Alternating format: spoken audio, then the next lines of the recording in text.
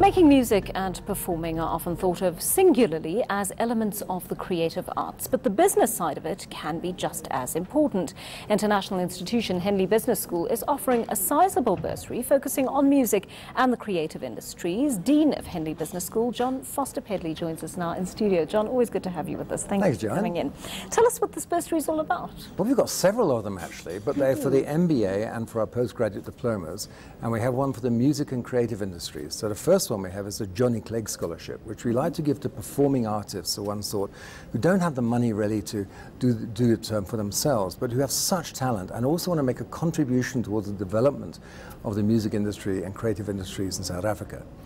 And the next one is a couple of scholarships we have for the music and creative industries. Now, because creative industries are so fundamental to the growth of our economy and they're so inspiring and young people want to go in them, that if we nurture those, we're going to have an economy that's really diversified, fashionable, exciting to be part of, and we really want to support that development because we think the future of South Africa is a lot more than mining and agriculture.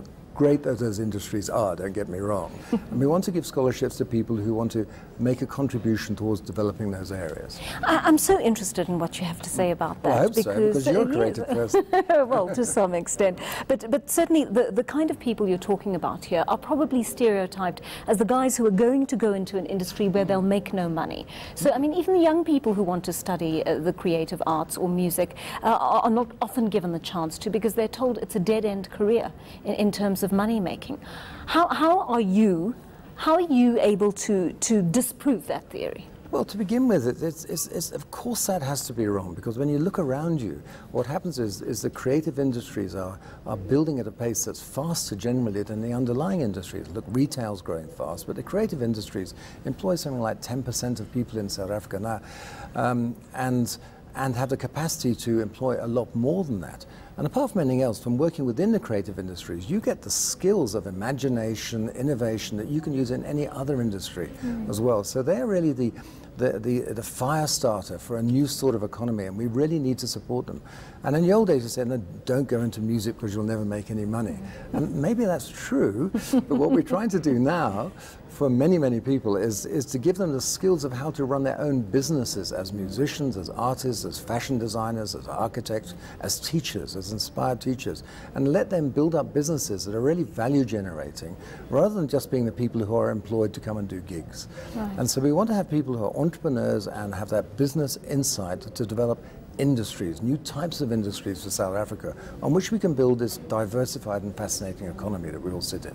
You know, we often see those two elements as mutually exclusive. Either you're a musician or a dancer or a writer, you know, you're an artist or you're a business person. And many may look at this degree and say, is it structured in too formal a way for me to be able to meld those two elements? Not at all, because look, we all have a specialist part of our career. Maybe we're specialist performers or specialist engineers or technical people. But as you grow and become a manager, you start to have to use different talents. And when you have to energize people, you want to know how to get more than just the logic. You need to get the magic and the heart of people and the imagination of people out. And for that you need a creative heart as well. And also you need to manage enterprises in a way that are just not continuing on in the same way. When you've got to reinvent your enterprise, reinvent your business because of competition, you need imagination. You need the skills of design and of thinking about creative activities and how you can turn your enterprise into something that's something new and is also going to provide revenue for you in a new direction. So in terms of the structure of these degrees, how much of them comprises that sort of innovation, that creative decision making? Well, to begin with, it's the same MBA that you will see the bankers and the industrialists on. So you will share time with those people. And that's a good thing, both for you and for them, because we want creatives to go onto the MBA to help spark those people into a new direction so they don't just follow the same old path. And we want the other people from the traditional industries to teach some of those skills of business to the people in the creative sectors. So instead of just being performers, they create value-generating, job-empowering, job-creating enterprises that can be the foundation of a better economy. So what you have in there is also specialized areas in which we can understand how to work with creatives, how to understand IP, you know, how to think in terms of ways of design thinking rather than just analytical thinking, how to do interpretation, how to do complex system thinking. This is all part of the creative parcel, if you like.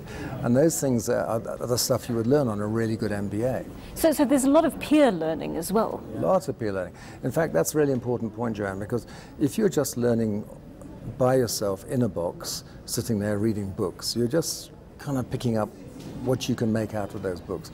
But when you're working with a group of people who are engaging in good challenge, good dialogue, but in a way that's supporting each other, you're going to learn a lot more. So we believe in collaborative learning and also family-friendly learning. We don't want to create environments where you come and do the marriage breakup academy.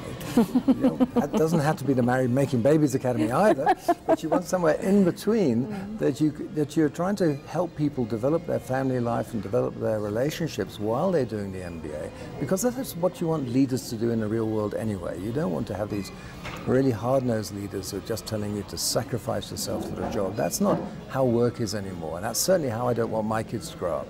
I want them to grow up into a world that's exciting for them to work in, where they're full capacities of imagination, where they're critical faculties, but their innovative faculties guide them, and where they actually follow their own true north. It's not just, I've got a career for life, that you might have a career for a while, but then you reinvent yourself and go in a different direction, and then maybe do that again. So you follow your own growth, and the whole of you becomes part of your work environment, not just that intellectual and very buttoned-down part that corporate life seems to ask for sometimes.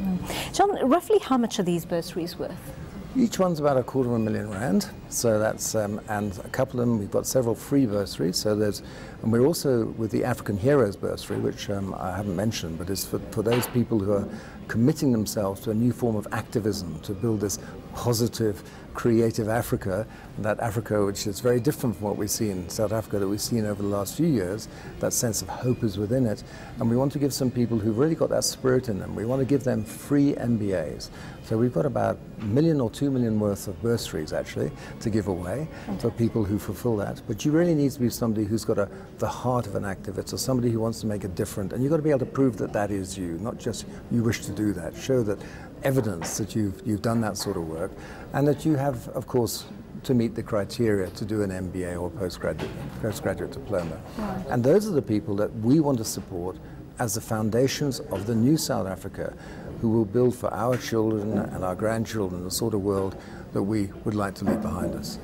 Jon, how does one get to know more about these, or get more information about these bursaries and how to apply for them? Well, Google Henley South Africa, and it's www.henleysa.ac.za. And just give us a call or follow us on Twitter or look us up on Facebook. You'll find us, Henley Africa. And we're really easy to find. And we sit at the top of Rivonia Road by Poolsoft. We've got a lovely campus there. We're an international business school. It's triple accredited, one of the few in the world that's triple accredited. And you get with us an international MBA qualification. And I have to say this because I need to. We actually voted the #1 alumni network in the world by The Economist last year for potential to network above all the other business schools you've ever heard of. And I won't mention them, but we're above all of that. So that one criteria. All right. Just one last quick detail here. When is the deadline to apply for these bursaries?